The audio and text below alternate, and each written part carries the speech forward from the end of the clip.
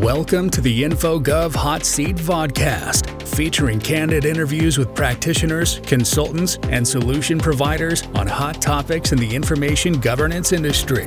Here's your host, Jim Merrifield.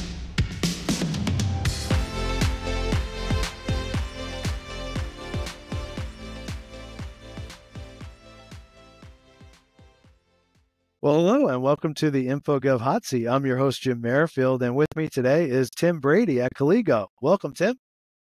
Thanks, Jim. Great to be here. Yeah, it's great to have you in the hot seat.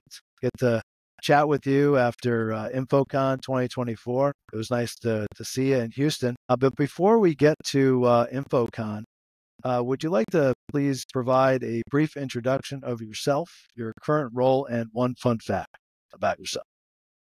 Yeah, so I'm currently CEO of a company called Colligo, and we're a North American-based email management company, so intelligent email management and compliant email management. And before Colligo, I like to say I grew up in the financial services industry at a bank and then at a hedge fund, and got to see the challenges of information management, information governance firsthand, which is ultimately what led me to Colligo. And a fun fact about me: when I'm not building Colligo and working, I am often found on the trails, either running or cycling or on the golf course, and love to be active and get outdoors, and so doing whatever sport is interesting at the time. So awesome.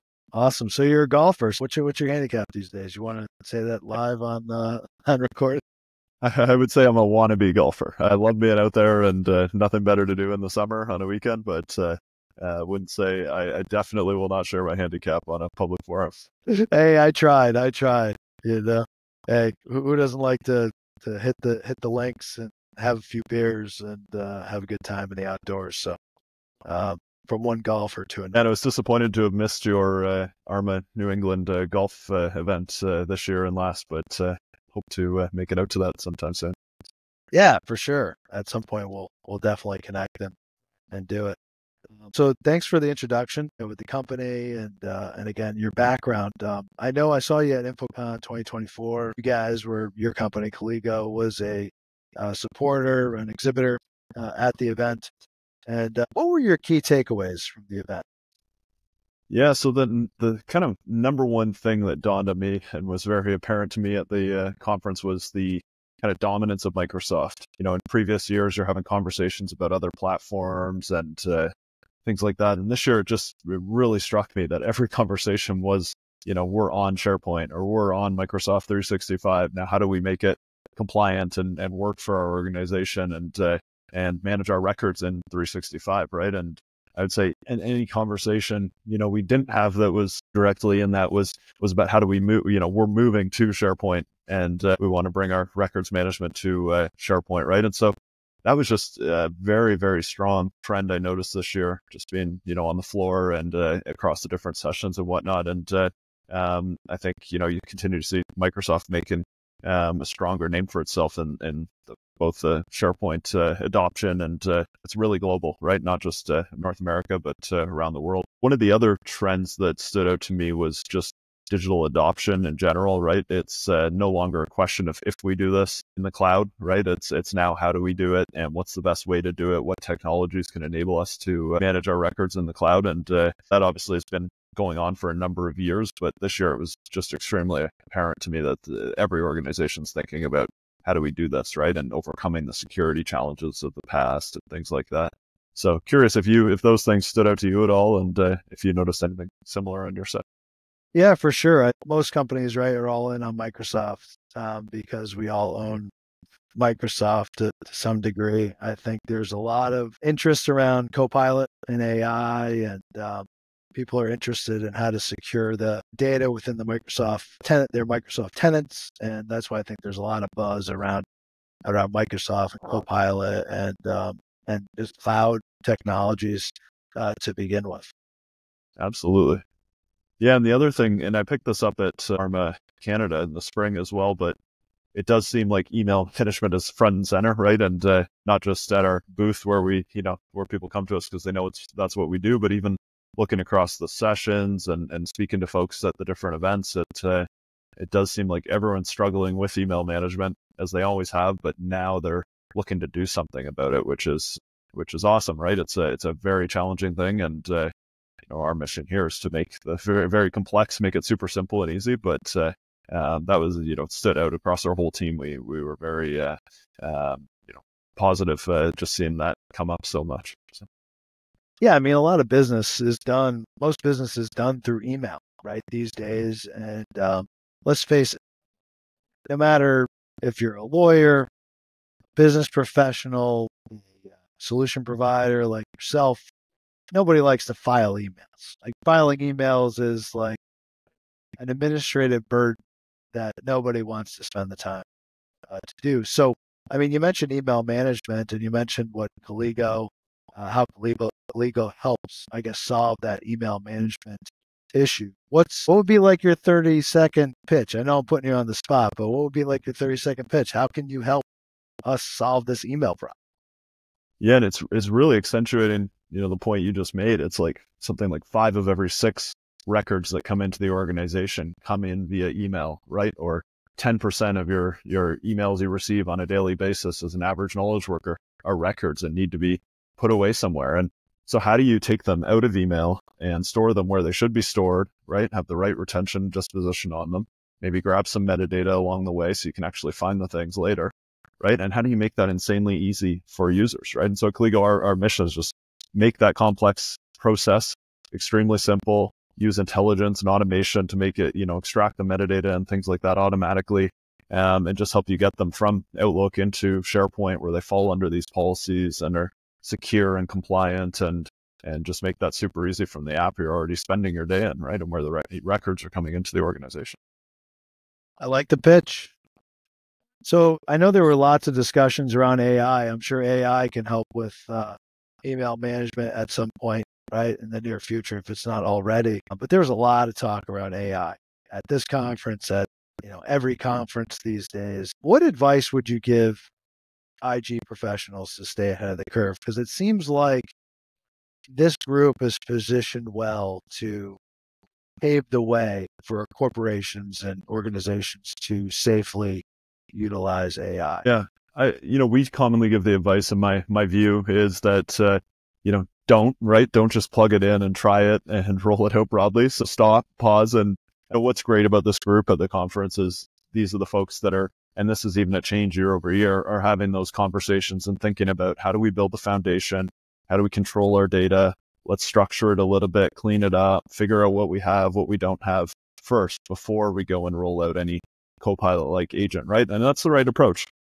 Get an environment or a location where what's in it, what results are going to turn up. When you try something like a Copilot and you plug it in and point it at that test location first to make sure you're happy with the results and the accuracy and all those things, and then look to roll it out broader. But it's a journey, right? You need to go through the whole AI readiness cycle before you plug these things in. If I think about, we really put it into 2 buckets of risk, right? And there's the oversharing risk, which is you don't want things to turn up that shouldn't be there, right? What's someone's salary? And it turns up a number that's supposed to be confidential, as an example. But then the undersharing risk. And if it doesn't return results that are effective and what people want, and it's too locked down, then no one's going to use it. And so I wish there was like a clear cut, go err on this side, but it really is finding that delicate balance of the 2 things. And it's really important to get right. But the community at Arma, we were having a lot of those productive conversations about how do I tag these documents? How do I tag these emails? How do I make sure that the permissions are correct in this area, right? And all those things. And that's a notable change year over year, but that's our recommendation, is do that heavy lifting first, prepare a plan, measure twice, cut once type thing. And this group seems to be on top of it. Yeah, 100%. I mean, there's a lot of interest around purview and tagging and sensitivity labels and things like that, not just deploying technology like Copilot without understanding how the data is being extracted, into the Copilot tenant. I think what's an interesting conversation though, is there's a lot of companies, both law firms, corporations at the conference. There's a lot of interest in understanding the risk related to internal threats rather than external threats related to deploying AI, especially around Copilot. I don't know if you have any insights into that, because it seems like everything I'm reading in the conversations that I've had at InfoCon, people are less worried about the external threats, because especially around, Microsoft's Copilot, because technically it's within your tenant, right? Your instance. But as you mentioned with salary data, that's more of an internal threat. Would you agree? Yeah, I think that's an interesting take, right? And as long as your Copilot is staying in and retrieving data from within your tenant and your boundaries, then there's less risk there. Some things I've been reading about is how external is able to come in and see what prompts are being made and have influence over the results and things like that. So always, making sure you're aware of those external risks. But yeah, in theory, it could be, M&A plans, share buyback programs, salary data. So it's certainly the internal is huge here. And I think that's what most people are focused on, right? Is the boundaries and the guardrails to keep it contained to start anyway. But I'd say certainly keep an eye on both. The external is there's a lot going around in news circles about the external threats with the AI agents as well. Yeah, for sure, especially around prompt engineering organizations. I think it was, at least in the law firm world, we're always focused on, precedent documents, knowledge management, and things like that. And I think a trend we're probably going to see over the next 3 to 5 years is organizations being very, how do I say this, creating almost faults for their prompt engineering strategies. I've been reading a lot about prompt engineering, and there's a lot of, I think there's a lot of efforts around that, a lot of training, a lot of certifications. Are you seeing that as well? Yeah, one thing I've been thinking a bit about, and just saying it out loud for the first time, is when there's a prompt that goes into an AI agent, we'll call it Copilot, and it produces a result, and then you take action based on that result. Is that a record? And what how do you store that? How do you keep record of that, right? And I think we're entering new territory. We still have to figure many of these things out. And I say we as a collective, organizations, information management, information leadership community, but there's someone simple as something like a policy or vacation policy even, and they take vacations and think they roll over based on an old policy, but the Copilot agent returned the wrong version, right? And it's things like that can be super simple and not harmful, but there's bigger examples where it could be super harmful. So I think we have to wade through all of those things, and maybe the prompts and the responses should all be kept in a vault as you're speaking to, but all areas that are super interesting to see how they will evolve over the next few years.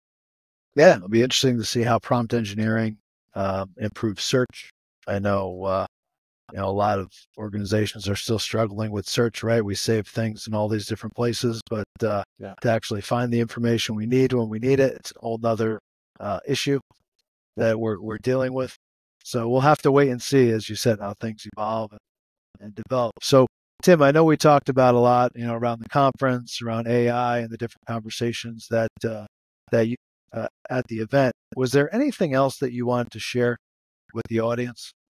Yeah, and I just build on that kind of point you made there, that I think the key from our view anyways is centralize things into the system of record, or where they're supposed to be stored, right? And that'll allow you to query and find what you're looking for with much more ease. It also helps when you're searching with the various Copilot agents. But trend we're seeing, I'll just maybe highlight a few trends we're seeing in email management, because it's an area we spend most of our time in and reading about and whatnot. And kind of the common things we're seeing right now are a lot of storage problems, where people are running into the upper limits of what Outlook, now that it's been out for many years or a number of years, and even like online archive is now hitting limits at a lot of organizations. So that's a big challenge that organizations are going to have to deal with, and store all those records that we thought were going to be able to live there forever into that other place, right? And so that's one thing we're kind of seeing.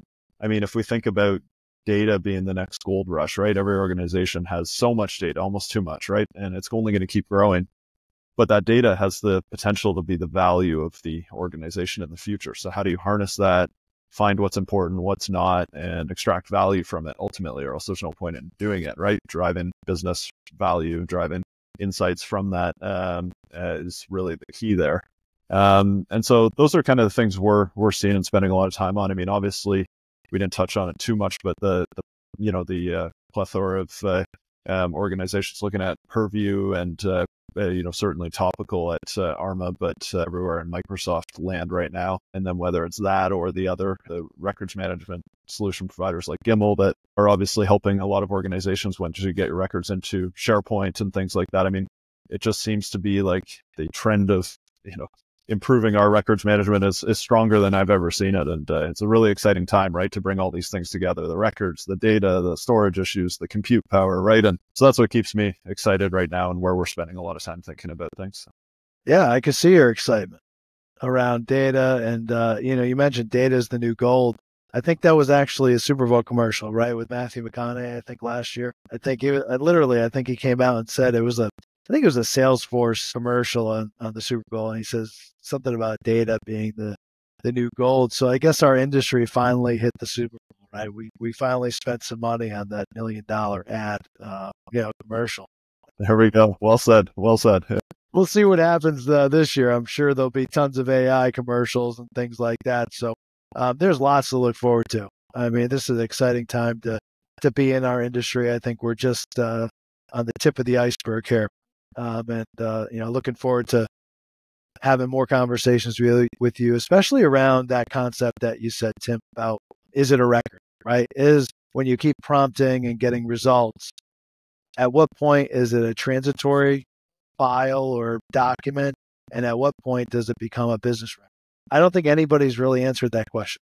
So it'll be interesting to see how that concept develops over time. Absolutely. So again, listen, Tim, thanks so much for spending some time, having some conversations here on the hot seat, sharing your advice and your insights into the event and the industry in general.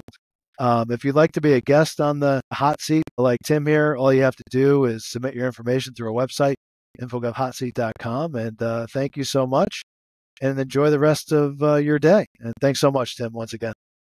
Yeah, thanks, Jim. It's been a pleasure and great to see what you're doing in the industry. So really keep it up.